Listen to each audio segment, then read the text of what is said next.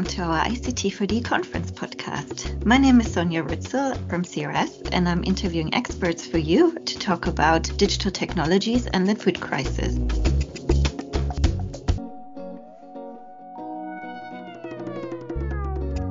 Today, I welcome my colleagues at Catholic Relief Services to share insights how they have set up and are using a market monitoring data dashboard for food security. Joining me from the Philippines is Janine Cayetano, a data and geospatial analyst within the global ICT4D team. Her role in this effort is to streamline data processing and build out visualization and analysis.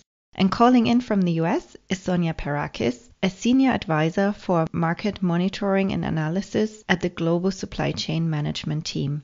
She's an agricultural economist by training and advises on response planning related to the global food crisis at CRS. Welcome both. Sonia, would you like to take the lead and tell us more about the dashboard and its context?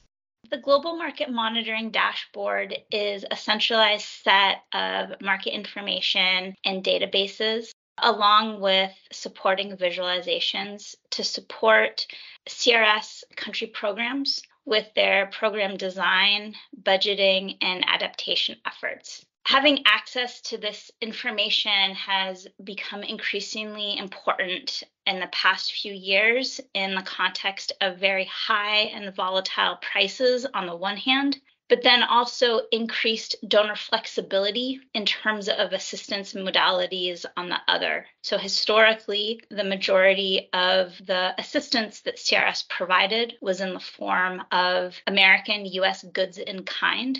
And over the past few years, there has been increasing cash made available to support what's referred to as local and regional procurement. So that's purchasing goods locally, both food and non-food items, but then also making cash available directly to beneficiaries so they can make their own purchasing decisions. So in the context of that increased flexibility, we need more data and more information to make decisions about the most appropriate modality in a given context. The other thing about the dashboard that I wanted to say is that, a lot of the data that we'll be talking about today is publicly available, but it's not in one place. You have to go to many different databases, many different websites. So what we really wanted to do was cut out the time spent by country programs for looking for and then also aggregating or processing regular data. Our hope is that by automating a lot of these steps and centralizing the data, the dashboard will serve as a really useful and reliable resource for CRS staff moving forward. Thank you so much, Sonia, for the introduction. Could you please explain why are we collecting this data? What is the objective here? We're currently in an unprecedented time with the 4 C's of COVID, climate, conflict, and cost. Assistance needs globally, including for both food and non-food items, remain at an all-time high. So in this context, CRS provides life-saving assistance to address acute food insecurity through emergency programming, which is a core aspect of the agency's work globally. CRS also engages in work to support communities with the underlying drivers of food insecurity through resilience programming. The past few years have really demonstrated that these facets of food insecurity remain a top priority for the agency's work. In the context of all of these different contributing factors, and scarce resources, and then the increased assistance flexibility on the donor side that I mentioned earlier, data dashboards like the one that we're working on can really help to identify and prioritize ways that we can sustainably improve our programs.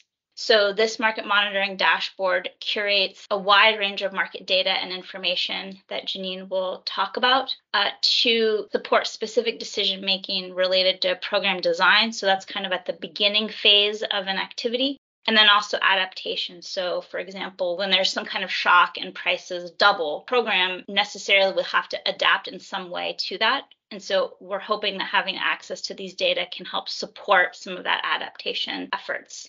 These market monitoring insights are especially helpful as CRS continues to expand beyond the distribution of U.S. commodities overseas to market-based programming like the local and regional procurement and the cash and voucher programming. Thank you, Sonia. So my first question for you, Janine, is what kind of data are you collecting? So for this global market monitoring dashboard, we are actually leveraging multiple data sources coming from the country program data sets and mostly secondary sources. So coming from the World Bank, IMF or International Monetary Fund, WFP. There's also FuseNet, FAO, USDA, USAID, Trading Economics, REACH, and other key partners.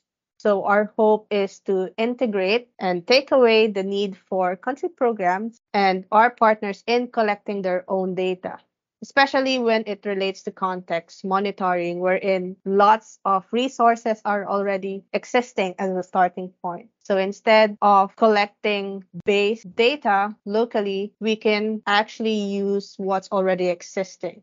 However, it is still important for our program managers to have a good understanding of the data as well as the visualizations that they need to make and the information they need to make those decisions. That will then allows us to streamline the dashboard according to their need to be succinct and action oriented. In addition, we are actually connecting our data through web links and API because previously we've been doing this manually. This helps us to trigger what we call scheduled data refresh that helps us avoid manually inputting data, which makes it easier for country programs as well as decision makers like program managers to keep the data up to date. Thank you, Janine. It is very evident that this market monitoring dashboard requires a lot of collaboration. Could you please explain us a little bit more how you're going about curating and coordinating the data between the SMEs and the ICT4D experts? Like I've said earlier on how we are collecting data, it comes from a lot of secondary sources as well as country program data.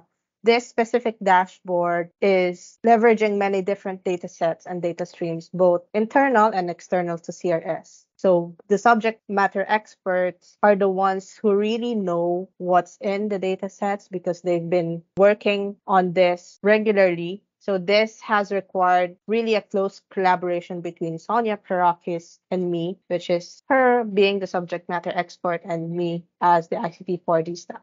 So she is quite familiar with the data and decision-making insights, what's in it, how we can leverage it, or how can we able to better visualize the data. While folks on the ICT4D side, like me, use advanced analytics to create, streamline, or automate data processing and analytics and help create compelling visualizations to support decision making. One thing about this is it also helps me understand what the underlying data is so I can create better visualizations for the country programs to use or Sonia's team to use. And this effort also highlights many opportunities to harmonize metadata and data fields in terms of CRS level data management, especially in contexts where CRS is gathering primary data that are used for market monitoring.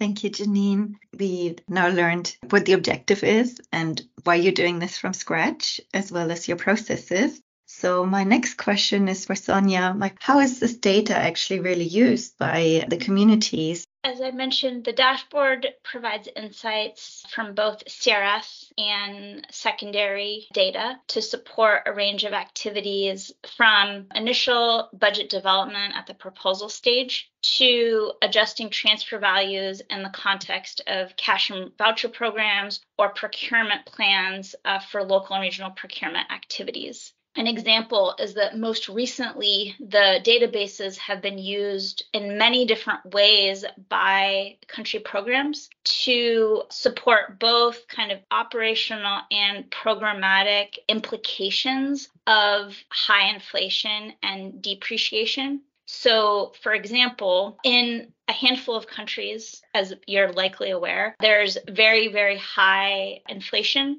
that is happening at the same time as the local currency might be depreciating in value. And so what we're seeing in some cases is that staff are raising concerns that their wages are not keeping pace with increased cost of living, even when they're converted, from US dollars to a local currency value. And so one of the ways in which the databases have been used is to provide an evidence base to inform some of those decisions. So we can say, okay, yes, in this context, the cost of living is rising faster than the local currency is depreciating. And so maybe it might make sense to consider looking back at the wages that are being paid.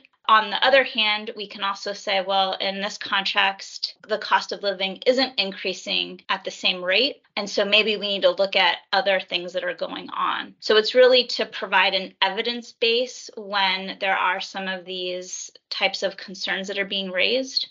Another example that I can provide as to how some of these data are being used in the context of increasing prices, especially when a country program is doing cash transfer programming. The transfer values that are being set are usually linked to the cost of some kind of commodity and service basket. So maybe it's a food basket, maybe it's food with milling costs, so it would be food and services. And so if there is an increase in the price on markets, a household might not be able to afford that basket of goods or those services with the transfer value that was originally set by the program. And so using some of the insights from these market monitoring data, again, country programs have an evidence base to help go and make any adjustment to those transfer values so they're more in sync with the actual market trends, so that households are able to purchase the amount of goods and services that was originally intended in the program design.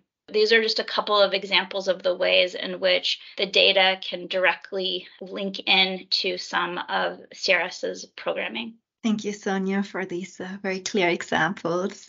My next question is for Janine. If you could please tell us more about the underlying data that's being used. Sure. So this market monitoring dashboard tracks qualitative indicators of commodity availability along with quantitative data like monthly import and export volumes, also prices for key commodities, as well as livestock and wages, along with macroeconomic indicators like inflation and exchange rate data.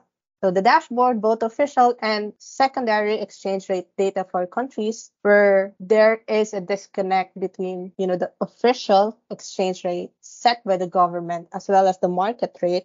Together, we use this data for early action and planning and specific response modalities like local and regional procurement and also cash transfer programs, and ensuring in-kind assistance is not negatively affecting markets. So in the context of high inflation and depreciation, it is possible that the original cash transfer values set during the proposal or budgeting stage are no longer adequate for household to purchase the intended quantity of goods. So it's really important for country programs as well as decision makers to understand and adjust their programming either at the budget stage, if possible, as necessary, whether it means increasing the budget and transfer values or maintaining the budget and scaling back the number of beneficiaries or the transfer values. So like I've said earlier, most of the data are accessed via publicly available API links,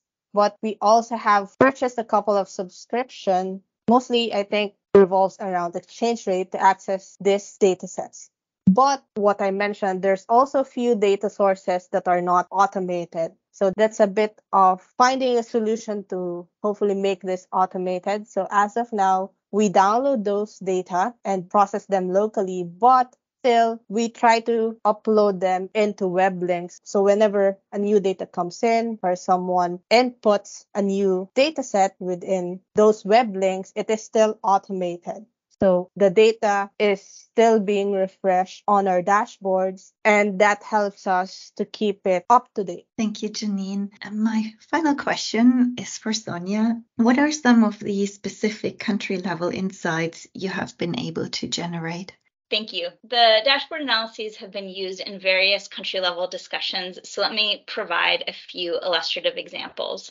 We have curated and visualized data for use in country-level programs decision-making for a handful of examples. And let me start with Afghanistan. In 2022, we came across a situation where there was a very large gap between the transfer value that was set by the National Food Security Cluster for cash transfer programming and the actual cost of the standard food basket on local markets. So the analysis, like those provided in the dashboard, was used in that context first to adjust the transfer values that were being practiced locally by CRS staff. But possibly more important, the analysis was used for advocacy among the partners. So we were operating in a context where, lots of people are collecting data, but it wasn't necessarily being analyzed in a way that allowed the kind of time series perspective, and also kind of taking a step back and asking, okay, is what we're doing, are we really providing the intended volumes of food to our beneficiaries? And so the insights from the dashboard have really been helpful in some of those advocacy discussions, because it is much more interesting to engage in a conversation when you have an evidence base, right, to refer to, rather than just going in and doing advocacy without that kind of information and insights. So a second example that I can speak to was in Somalia, where they are experiencing multiple seasons of drought. And there were questions about, whether there was a relationship between commodity shortages on markets and the prices on practice on markets. And so a question was, where are shortages most pervasive right now? And then where are prices most elevated nationally? Similarly, in the Somalian context, although they do have rain-fed production, there's also quite a bit of imports from international markets. And so given those interlinkages between international markets and local markets, the insights from the dashboard, which compared local market prices to international market prices, allowed us to see how those trends related in the current year. And so we could see that in past years, when global prices went up, prices in Somalia either went up or went down, depending on what the context was. And so the insights from the dashboard were able to allow for some early warning on the potential effects of elevated and volatile global prices as they related to the crisis in Ukraine. The third example that I'll give is from the DRC, where some of the dashboard insights have been used as background information for activity planning and budgeting. So we're not yet into the program adaptation phase, we're still in the design phase. And here we were able to, again, look at how different prices in different areas of the DRC compared to help serve as an evidence base as the country program was designing some of their agriculture and food security programming. Thank you very much, Sonia and Janine, for sharing your processes when setting up this market monitoring dashboard. Thank you.